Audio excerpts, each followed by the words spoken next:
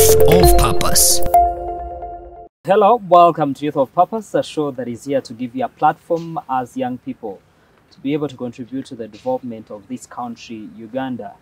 I do believe that as young people, we have a take in what happens in our nation, and therefore we should be able to have a platform where we have discussions on what we think Uganda should be. Today on the show, I want us to discuss something that is very, very pertinent in the development of this country. We are having a very educated generation, but seems a bit so ignorant, and that is because of a number of reasons. And today we shall be looking at one of them, which is basically moral decadence. A very, very big issue that we have been decrying out there, the government, and mostly we've seen the First Lady decrying the issue of moral degeneration in this country, and also so much in the institutions of learning. Today I want to see what is the cause of that and what we can be able to do, what role you can play as a young person out there to make sure that you're not a victim, but at the same time you can help your fellows to make sure that we are a morally upright generation. I welcome you to this show. My name is Ivan Tumkonde, and I have a panel of young people, very intelligent, capable, young leaders that are going to help us to delve into this discussion. Starting on my far left, Hafashima Nasimwe. Welcome to Youth of Purpose. Kindly say hello to the viewer. My name is Asimu Hafashimana, and I'm glad to be part of the solutions of the current nation's challenges. That is my name. I also work with Soawe, but I've also worked with UNZA just a year back. Thank you. Hope to share more. Welcome. Belinda. Hello viewers, my name is Amanya Belinda. I am a law student at Gulu University and the 21st Vice Guild President of Gulu University. It is a pleasure to be back. Amazing. Piloya. The future of this country belongs to the young people, and the aspect of morality is a key aspect in this discussion.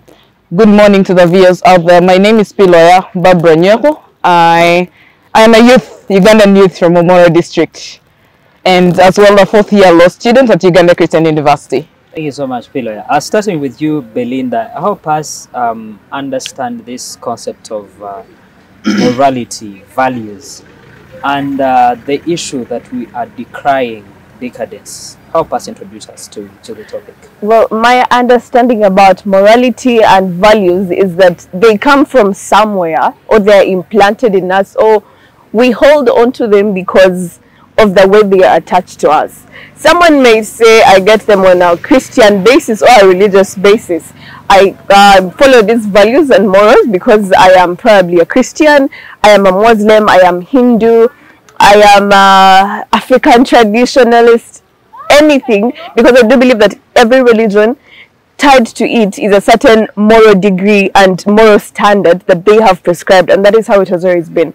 Someone may say probably philosophy, whichever. So to me, morals are just a standard of good and bad, or a standard of right and wrong that has been inculcated in us, probably from somewhere. I don't believe they just came and fell on us, but I think they came from somewhere. They have reasoned backed to them. And so for us to live properly and guide ourselves as humans, we live to them and work in line with them so that we can achieve a good living with the people around us, and we can be commendable people, socially accepted with our behaviors and way of life. Good. Asimwe, what is your opinion about morals and what does it mean to you? I just want to give a reference of where I come from. I come from Kisoro district. And traditionally, even when I was personally growing, we used to sit around fireplaces for storytelling, to tell us about how our ancestors lived, our grandfathers, and those that we never saw by the time we grew up. So around that fireplace, we were inspired by our elders within a grand setting. So each of us were told how to rise up and become either a man of value or a woman of substance. That was value itself. So because of the need to raise a generation of young people that their parents would be able to admire with time, even if you went to your place where you come from, there is a say. Can't you be a son of so and so? That would mean that the son of so and so is actually in a better form and they are well behaved. So even up to date, it can be used collaboratively. You must be aware that today we have about 1.2 billion youth globally. And if at all we not talk about values and culture, but also the morality bit of it, because there has been what we call the generational gap. Generational gap means that the elders have ignored the young people, and also the young people do not have the effort to approach the elders. So there has been all that kind of gap. So I think that today only asks us to actually think and find a nexus on how the elders can come back to the young ones, but also the young ones seeking for mentorship. In Jesus' setting, he calls it becoming a good shepherd, also looking for the sheep. So I want to believe that the young people are the sheep, then the elders maybe are the shepherds. But there is a bit of becoming good shepherd. So it's on this point, not that I want to say that it's important to talk about moral laws, but also how we can embrace a generation of value-based young people, something like that. Yeah. Thank you so much. Piloya, your opinion on morals? To me, how you live your life, what you feed your mind on, and what you see, what you foreshadow for yourself in itself brings about the aspect of moral. The young people oftentimes have lived a life of wanting to imitate somebody. Like, I want to be like Belinda because Belinda does this, ABC. I want to be like Ivan because Ivan portrays an aspect that I really admire. So to me, I think moral, how the people have portrayed the moral is having to follow a trend that has already been set for them, or a path that is already there, and they are trying to follow up. When you look at the cultural aspect, when you look at the traditions, I'll refer to my own culture because I am well conversant. But when you look at the Luo culture, like the fireplace, we call it Wang O.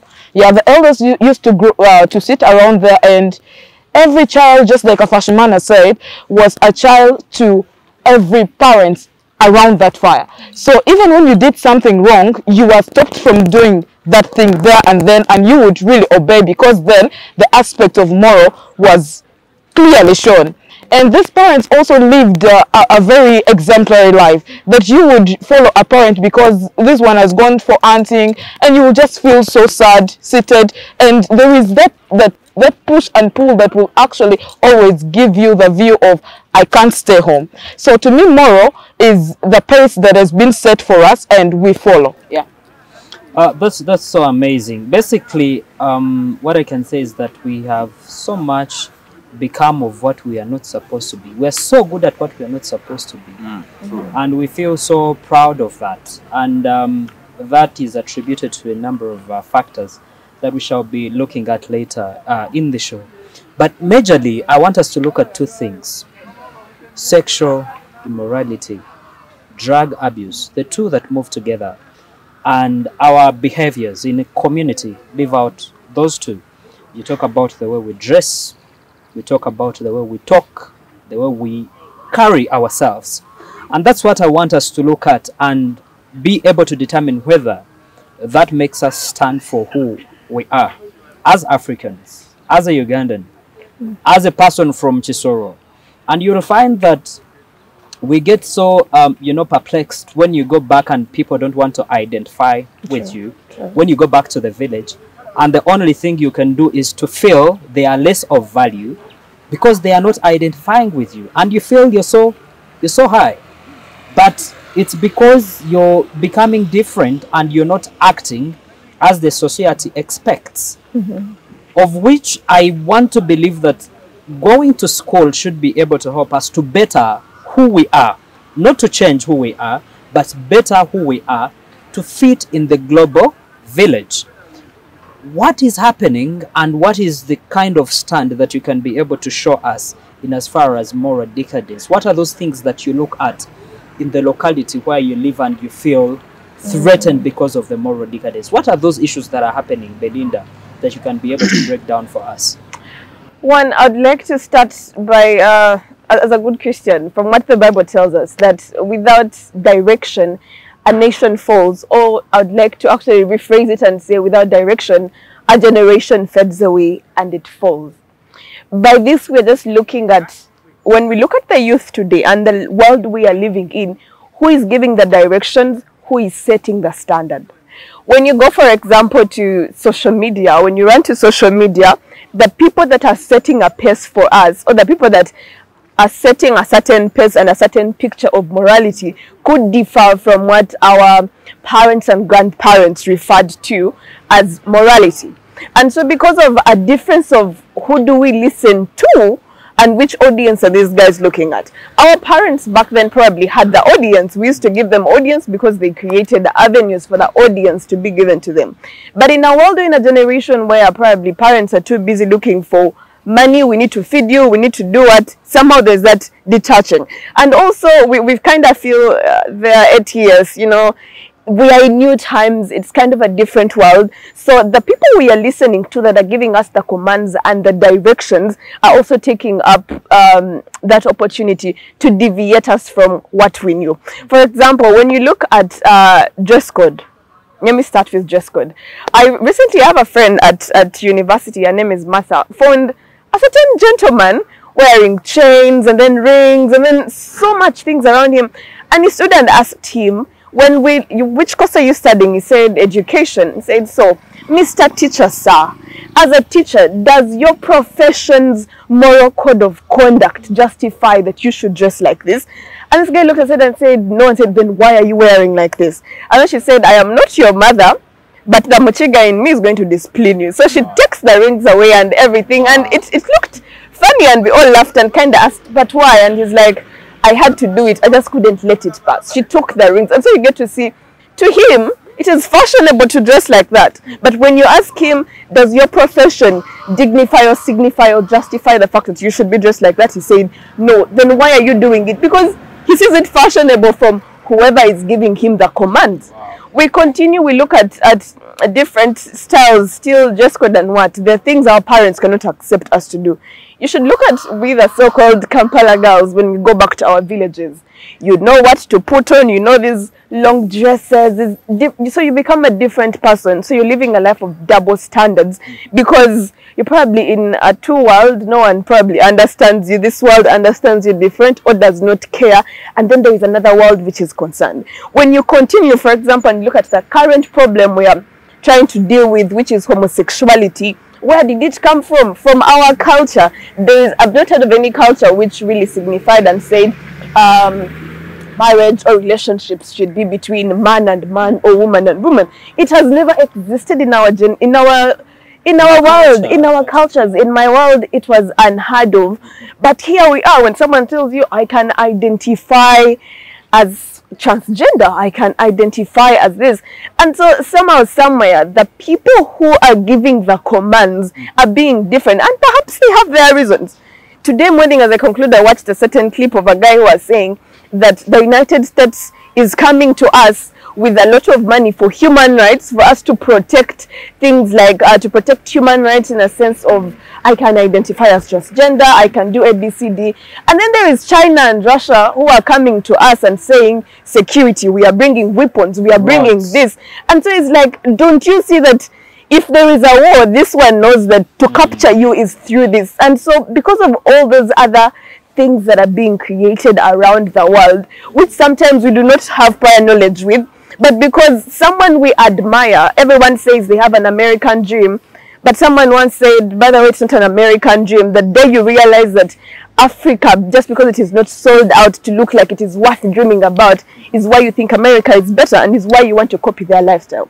So because of, I would like to say, the master, the commander, who have we fixed our eyes onto to receive commands from? Who sets the standard and the purpose? That is why we are having what we are having today. Amazing, great conversation. I'll be moving to Asimwe before we go in for a break. And basically, I want us to look at the issue of drug abuse. And I would want the ladies to comment on that too. Because I can tell you it's worsening. The way, majorly right now, previously, there was so much young guys in high school, at universities, doing drugs. But I can tell you the way young ladies are doing drugs today, it's so bad. Why do you think we are getting where we are today? Thank you, Comrade Tumukunde. First, I want to inform our great viewers that drug abuse doesn't just happen like that. It has causes, and of course the cause is that there is increased levels of poverty. And when you are poor, it also means that you are not just poor because you do not have liquid cash, but because you are poor in the mind. Poor in the mind means that as a generation you do not have values. That's why ideally I've always kept engaging young people that we would want to have a generation whose actions are triggered and moved by their set core values, vision and mission statements. That means if we talk about a generational talk, a generational engagement, these values cannot be pushed aside.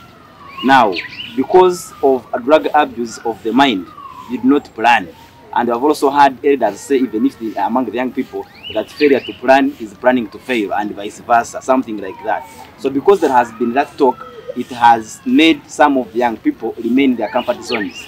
And we have also developed a talk that you must be able to rise up, speak up, and style up. Styling up means that you are ignoring what could have been bad and you are taking on the good side. But also it's important that even when we see our institutional heads, there has, you see, in each of the universities, even if it was in high schools and secondary schools, there is a guidance and counseling unit. But some of these units not actually live to the standards of the expectations of the students, even the administration. So there has not been enough by these guidance and counseling units to actually embark on inspiring and asking these students to engage themselves into productive activities. For example, it would be also wise that to talk about how a student would, it's actually when we say, don't do this, we tell them what to do. You are defining a problem, but also a solution, long-lasting solution actually. Yeah. So because of poverty in the mind, there has been a problem of failure to understand what you are here for. When you read a book of purpose-driven life, it tells you clearly that you are not here on earth by accident. There is a reason as why you are here.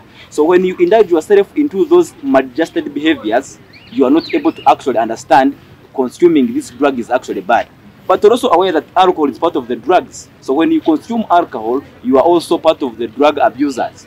Now, that is failure to understand actually what you are here on earth for. For example, you should be aware that where purpose is not known, abuse is inevitable. Abuse is a combination of abnormality and the use of a proper something of the sort. So because there has been that abuse of the purpose that you are supposed to be doing here, that's why our young people, even elders by the way, drug abuse not just among the young people but also our elders. At the end of the day, it is the young that is copying from the elders. That's why a generation talk like this embarks on reaching out to young people. Why? Because in the past recent, it is projected that between the date of 2015 and 2050, youth themselves will be crossing 15 years, 1.9 billion youth globally. That means that our effort must be targeting that wider group. But also you're aware that here in Uganda, Uganda is one of the fastest growing population among the young people, 22 being the youth, 18 to 30, and of course the others, that sums up to 78% here in Uganda. That means that when you talk about drug abuse, we also tackle the issue of marijuana, they call it enjoy, but also what you consume, like Comrade Piroya said. You cannot hear to a song of a chai wenjai and you tell me that you want to do drug abuse. And it becomes a hit. Oh yeah. It becomes a hit. It is what the young people like. So the issue of being inspired to aspire with others depends on how much far you are exposed and the person you talk to. Hold it there, Simo. We are going in for a short break, but the conversation is definitely getting heated in here. We shall be right back to continue with this conversation. Welcome back. You're still watching Youth of Purpose, a show that is here to give you a platform as young people to be able to discuss all issues under the sun concerning us.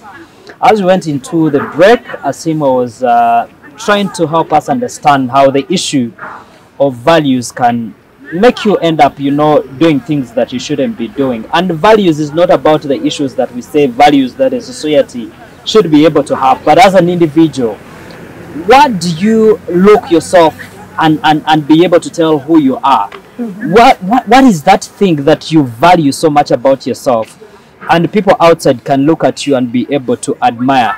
The moment you lose that value about yourself, then you can do any stupid thing, because at times you'll find people asking, so it's life, you need to just live life the way it is, because they don't see that much meaning, that weight in their lives. And that's why most of these things really do happen. Asimwe, from the issue of values. Yes. Thank you, Ndugu Tumukunde. Now, when you talk about values, that means that there has not been a source of an inspiration.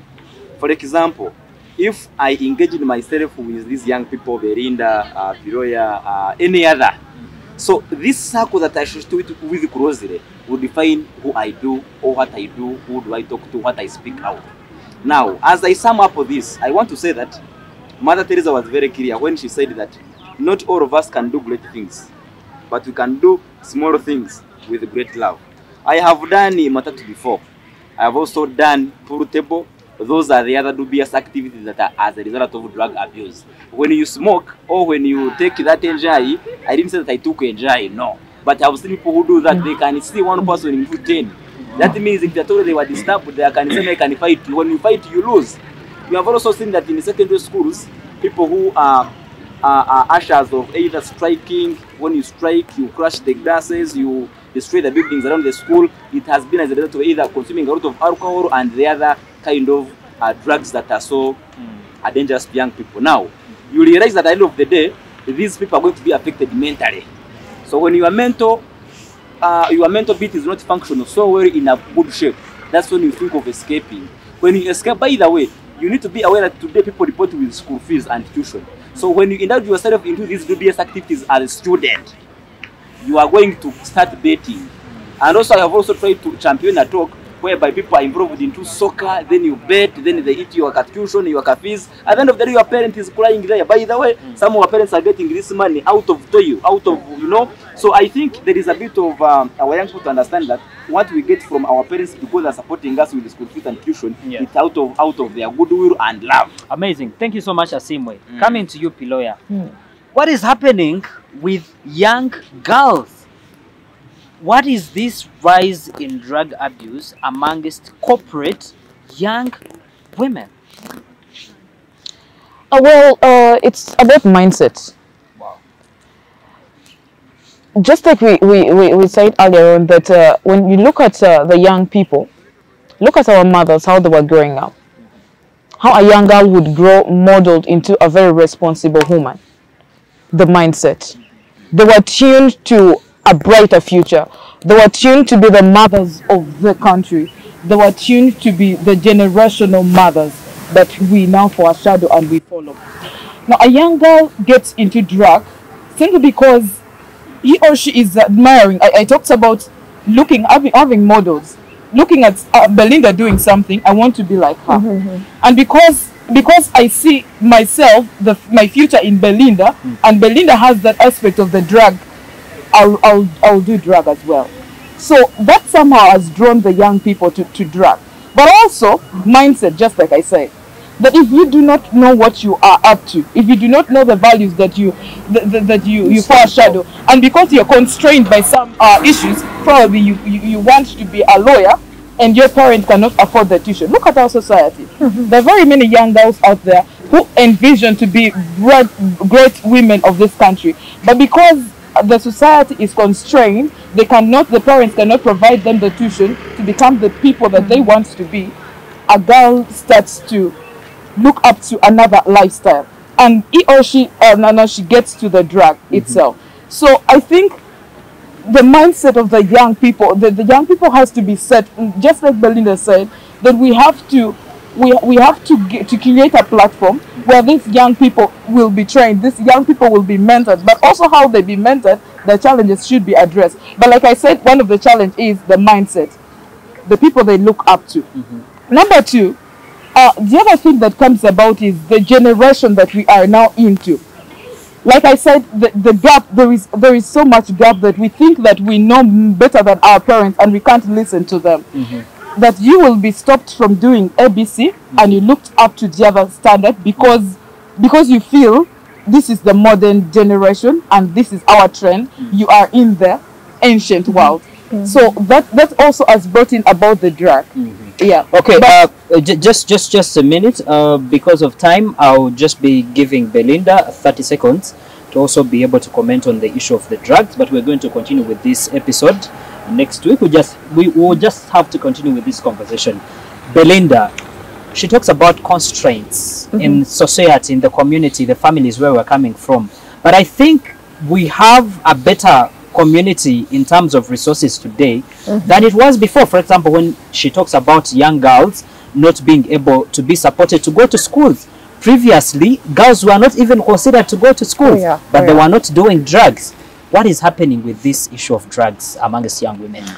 Well, I would like to start by sharing a personal story. When I was joining law school, I happened to talk to a friend, and this is what they told me. Say, there's a lot of stress in law school and a lot of pressure. Throughout those 4 years plus LDC, it is toxic. It is like there's a lot that happens. And so it gives me options. It's like, one, if you're really a Christian, like those staunch Christians, please go deeper and deeper. Like, let God be your stronghold. It's like, two, if you know you can open up to taking alcohol and drugs, it will help you to deal with the stress that really comes with law school. So that was another option. He told me then the other one is probably sleeping around and relationships. That will also take away your stress. So he gives me 4 choices, and he's like, think about those 4 and then you'll figure out your life. But truth be told, where you're coming to is a dangerous zone and etc. So when he tells me all this, I sit back and I look at myself, because at least I had been taught about purpose. What do I want to be? Where do I visualize myself?